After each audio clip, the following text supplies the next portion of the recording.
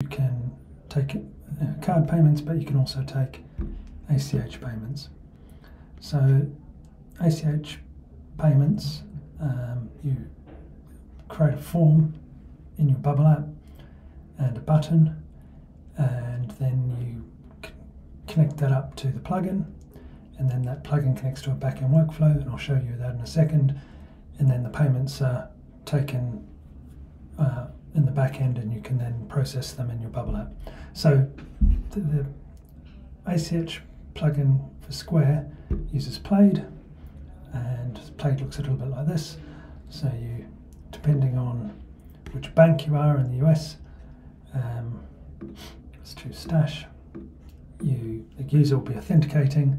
So this is exactly how Square, this is using the Square's method of connecting US bank accounts with Bubble.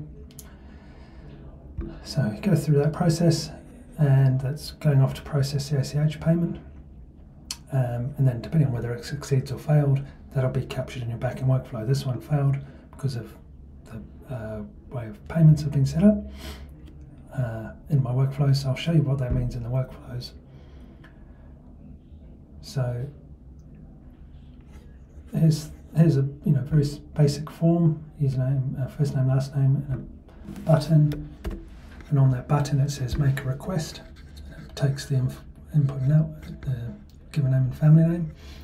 And then in the back end, what is happening is, which you'll see in the setup, the plugin, this is it all being set up. The plugin connects to a backend workflow. That backend workflow looks like this. So it connects to Square Make a Payment, and the reason that payment failed is because that was wrong. So when you're implementing it, you'll have to do something very similar to this. And then, I mean, it's good practice that having made the payment, then I capture, for logging purposes and operational purposes in my Bubble app, I capture whether it succeeded, the payment ID, and debug. Obviously you could go to Square and you could see all this information, and then it returns it, and that return is what is being processed back on the front end.